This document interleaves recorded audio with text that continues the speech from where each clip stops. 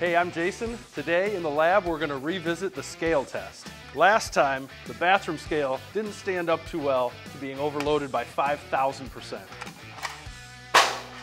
So we got a much bigger scale, 2,000 pounds capacity, and a much smaller bolt. This one right here.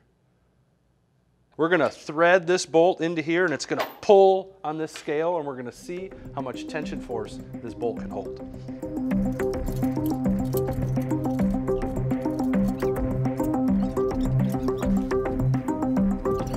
All right, we programmed our power tool. Let's see how much force this tiny bolt generates when we tighten it. 1,000 pounds of force. Let's go a little further with it.